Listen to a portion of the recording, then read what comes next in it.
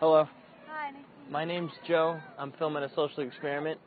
Now, how many times a day do you tell your kid not to talk to strangers? I tell my kid every day. All right. So if I go over to your kid right now, will he or she talk to me or run away? I'm pretty sure she's not going to talk to you, but try. All right. Which one's your kid? I'm going to put it to the test. I'm going to go over there with the puppy.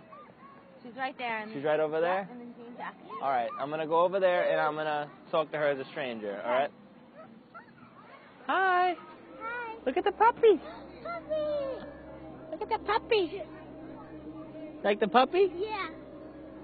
Can you guess what her name is? Duncan.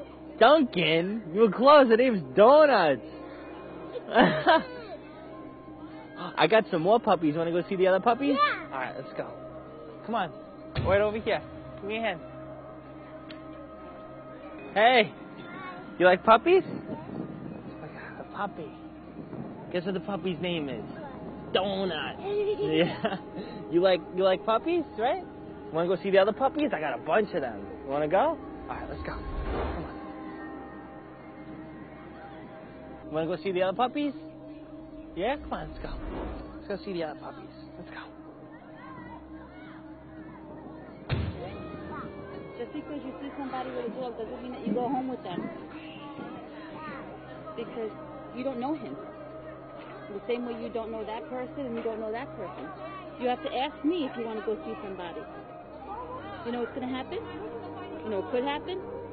They could take you and you won't be with mommy anymore. Would you want that? Or do you love your family?